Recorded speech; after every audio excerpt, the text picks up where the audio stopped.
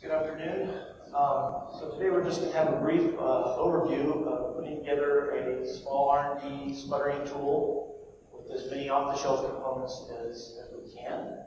Constantly getting inquiries for people trying to keep budgets down, put together a small R&D based sputtering tool for a multitude of different processes. So the design goals are going to be to try to keep the costs reasonable, of course, and use as many off-the-shelf parts as possible. We'll analyze the cost of labor versus purchasing a system and compare some of the pros and cons to the commercial systems that are available. So the scope of the system in this study, we used a 2-inch sputtering source, magnetron sputtering source, 2-inch diameter sample, goal of under 5% uniformity, in a high vacuum system. Base in the 7 scale gas system, and stick with dry pumping. So the key components to put together a small system, obviously a sputtering source, some sort of chamber, some vacuum gauging, gas introduction, mass flow control, or some form of bringing gas into the chamber, dry pumping, sample holder, and also power supplies and controls.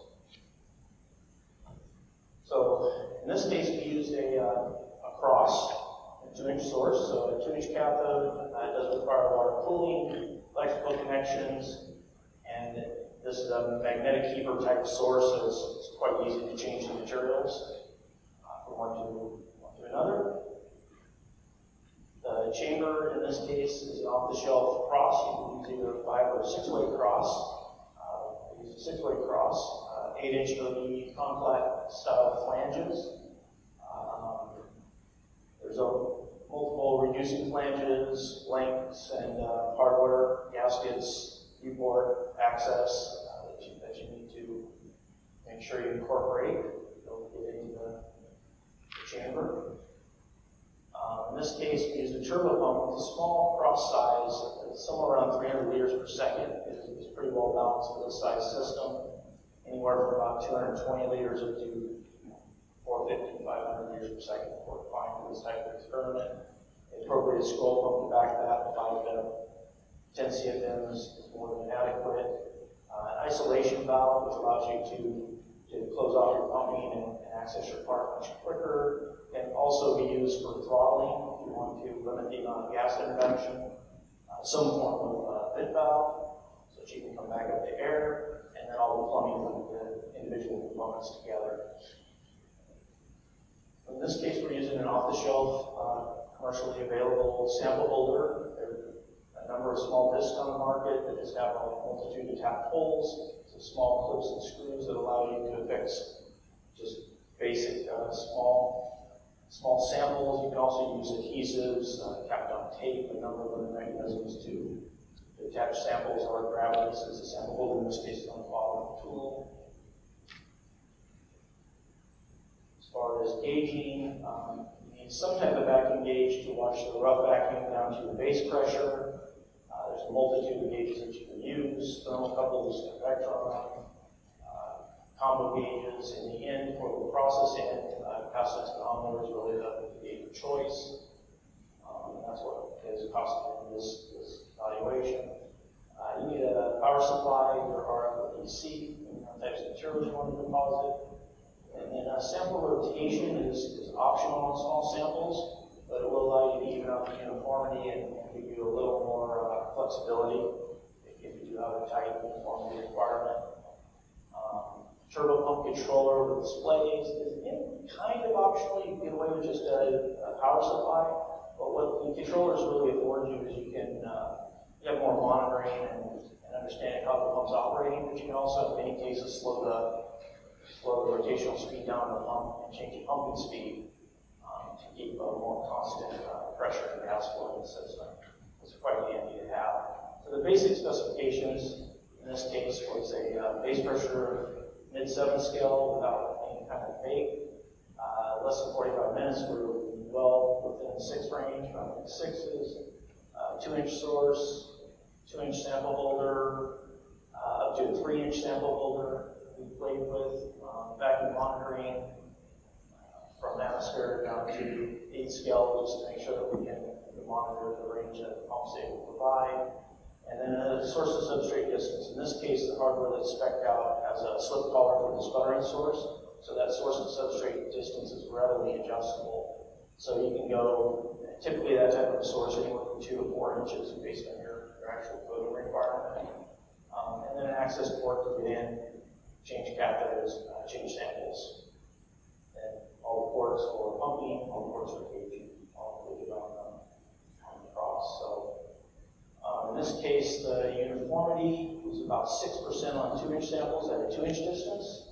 Back that up to 3-inch, we get down to less than 3%. And for the larger 3-inch samples, we're right around 10%, so a tick under 10%. Now, if we angle that head about 15 degrees and do add the rotation, we can pretty quickly get under 2% in all of these case studies. So the rates that we were able to achieve on a 2-inch copper target is 6,200 angstroms a minute. It's at 500 watts and 5 millitorr with an argon background. And at 3 inches, that drops off to about 2,800 angstroms a minute. Aluminum, substantially lower, about 75%, so about 4,500 angstroms a minute at 2 inches, and about just to take over 2,000 at 3 inches. Again, 500 watts. That's pretty much the maximum rates that you would drive those small sources at.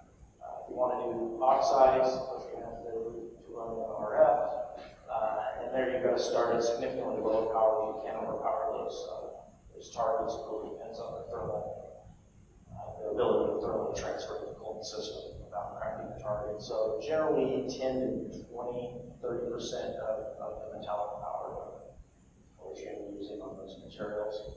So in this case, when we look through the entire buildup of hardware, we were just under $15,000 in components, hardware, gaskets, service gaskets, load lock door, import, an entire package.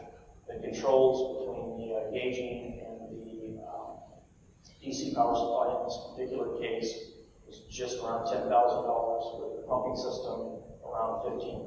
So it's pretty across the board from almost any commercial supplier at price point. By negotiating, looking around a little bit, it's possible to get closer to $30,000, but that's really the bottom limit of putting together a high vacuum sputtering tool of this type. 40 is a more reasonable number, especially if you want to have pneumatic valves or any additional options. It can take anywhere from a couple of days up to a couple of weeks to put something like this together. It's really nice to have some type of support frame. There are some standard off-the-shelf aluminum extrusion frames that are pretty readily available, and they'll typically work with you to help mount to something, or you can pick up off any of the flange bolts and make a small bracket or something that you can then stable on a countertop. The benefits of going this route using off-the-shelf components is lower cost. It's a great learning experience if you're just setting up a small R&D lab or working with students. You gain some assembly knowledge. You have a lot more control over the particular items and parameters that you're dealing with. And it might be something local to you that's more readily sourced or supported, so you have a little more control over the individual components. You're a direct customer for all the components, so it's easy to identify and locate and source service parts. The drawbacks are, three words I hate to hear, some assembly required. If you have to put the thing together, there's always some minor wiring and integration. Interlocks, safety controls, these types of things. The manuals obviously have most of that information, and most of them are quite good at supporting you. But you are working with multiple suppliers and products, so a little bit of a learning curve there in most cases. Less support, you get individual support, you don't get the entire integrated support of an off-the-shelf tool. So in this case, buying components, put something together, you can come in at under $40K pretty easily on a 2-inch sputtering system. 1 to 3 weeks of labor typically, depending on skill set. There is limited add-on ability. You do have some extra ports, you can play with some other options like rotation and such, but it's a little bit limited because it's pretty much designed just to do basic sputtering. You've got to develop your own instructions based on the individual instructions and components used, and some cable interlock revisions that you'll have to do on your own. Commercial systems of this type typically start around $60K and can go up up significantly from there. But what you are getting there is really a turnkey item that can show up and it's ready to go based on your process parameters. Typically, their lead times are a little bit longer than doing something off the shelf parts. And it would have more complete instruction manuals, warranty, service, technical support, those types of options. So a little bit of a trade-off in that. So in this case, we did run some metals, put together some general rate data from metals. Some uniformity on the aluminum and copper, in this case 3 inches, which is pretty appropriate for this scale product, gets you in that 3% range, which is reasonable for a lot of experiments. And then we created a complete list of the hardware that we used to put into this arrangement. So you can see the build-up quantities, these types of things, and what it takes to chase this type of product down. So that's essentially what it would take to put together, kit up a small 2-inch sputtering source, and be able to do metals if you wanted to go with the RF supply. It's probably another $4,000 to $5,000